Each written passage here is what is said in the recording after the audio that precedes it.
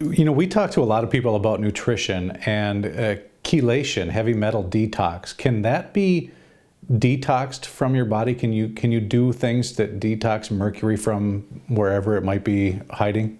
Yes, there are 1,000 things that help detox mercury, but one of the problems with mercury is that the form that comes off your filling is called elemental mercury vapor. It's a gas, and it has no electrical charge. So the way your body is built, there's an area that is protected by a membrane. It's called the blood-brain barrier, and it's to protect the brain from charged particles. And so that it can go right through that, like it goes through a wall. And once it's inside, there's an enzyme in the brain called catalase that'll put a charge on it. Now it can't get back out. So it ends up like a .22 caliber bullet banging around inside your cranium. It can't get out until some molecule picks it up and takes it out of there.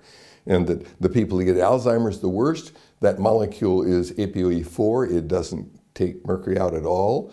People who get Alzheimer's somewhat, ApoE3 is their genetic makeup. It takes it out, kinda. And the people that can take a bath in it and doesn't seem to bother them a bit, it's ApoE2. And there's 2 molecules of sulfur on that genetic makeup, and it carries mercury out just fine. So that's the problem. We're not all the same. And that there are a lot of us that are ApoE4. You're much more likely to get MS, Parkinson's, ALS, Lou Gehrig's than you are if you're an ApoE2, which is protective of those disorders. Well, what's that? That's your ability to excrete mercury from the brain.